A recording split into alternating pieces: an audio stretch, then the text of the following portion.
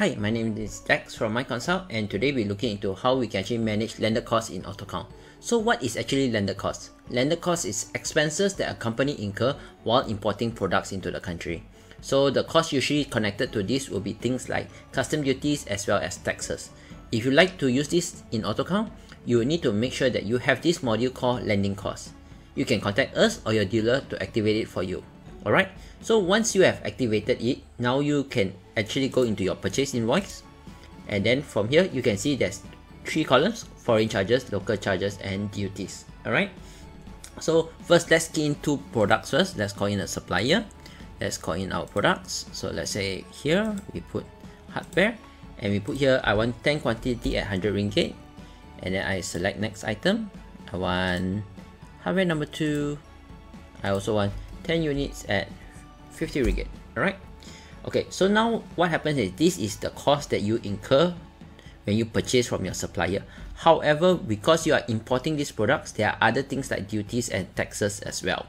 Alright, so to key that in, there's up here, there's one called landed cost. Click here. Alright, so you can actually have split it up to foreign charges and local charges.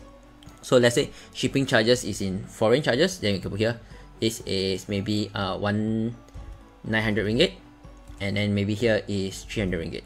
Alright, so normally I will always recommend my clients to use subtotal. So that means this cost of 1200 will be spread over based on the value of the product instead of things like weight of the product or volume of the product, because sometimes a heavy item can be not as expensive as a light item.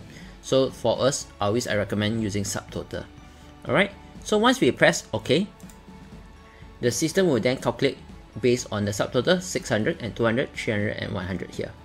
Alright, so the next thing that you need to know about landed cost will be duties. So in Malaysia, right, some items will be charged either a 0%, 5% or 10% depending on the category or the tariff codes. Alright, so to spread it out based on value would not make sense, because some items could be 0, and because another item is 10%, then that cost will increase. Alright, so therefore in AutoCount, what happens is we have a duty columns for you to key in the import duties based on item. So let's say example, this is a 10%, so we put here 100 ringgit. Okay, so if this is 0, we leave it as 0.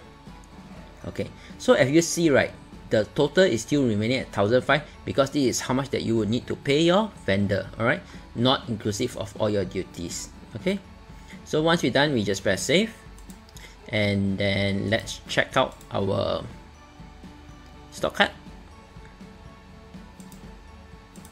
Okay, we press inquiry. So let's say this product. So let's say this one is PI 17.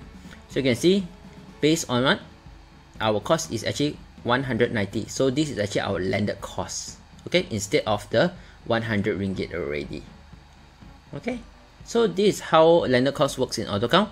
Do like and subscribe so that you'll be notified when we release new guides weekly. Thank you.